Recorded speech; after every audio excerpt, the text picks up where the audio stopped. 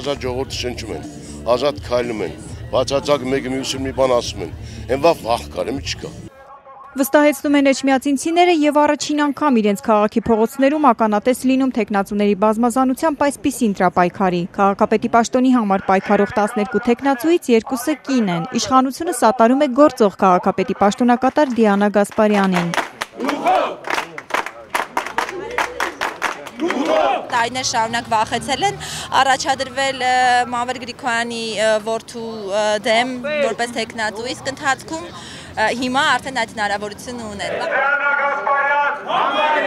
համարեք, Դիանա Գասպարյան։ Բացում է փակագծերը գործող իշխանության թեկնածուն եւ դժգոհում որոշ մրցակիցներից։ Ասում է նախկին իշխանությանն են ծառայել, բայց այսօր հեղափոխական են ձևանում։ Հեղափոխության անունը շատ տգեղ ձևով շահարկվել է այս ամբողջ քարոզարշավի ընթացքում։ Պարզապես մենք սիրո եւ համերաշխության, հանդուրժողականության, հեղափոխության մասնակիցներն ենք, այդ պատճառով մենք չենք իջնում եւ չենք հացրանում այն մակարդակի, որպիսի որևէ կերպ նույն ոճով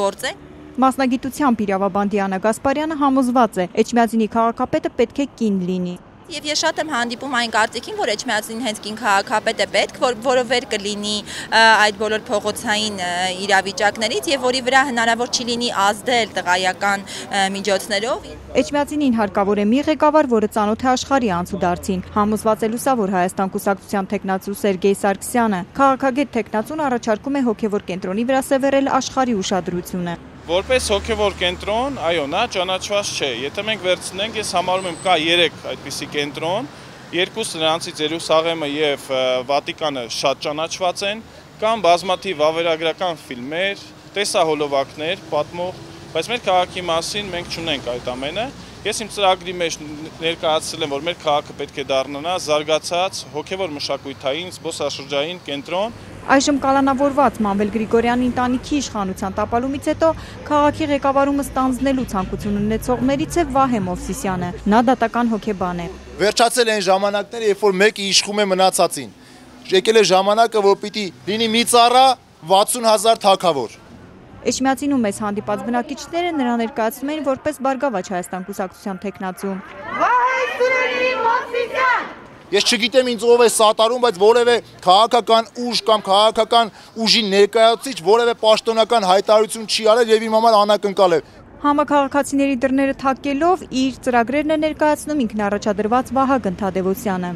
Իմ արշավը մի քիչ տարբերվում է մյուսներից, մեծ խմբերով, ռուպորներով, գորգրալով, փողոցներով մարդկանց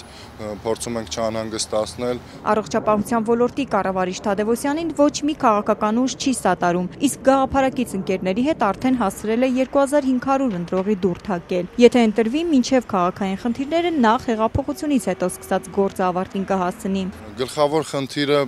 ես կարծում եմ, որ քրաօլիգարխիկ բրենդից այս քաղաքը վերջնականապես հանելն է։ Մեր զրուցակից տեխնացուներն արձանագրում են, առաջին անգամ Էջմիածնում քաղաքապետի պաշտոնի ընտրապայքարն ընթանում է խաղաղ եւ ազատ մթնոլորտում, առանց սկանդալների եւ կրակոցների։ Կլանները իրականում գլխատված են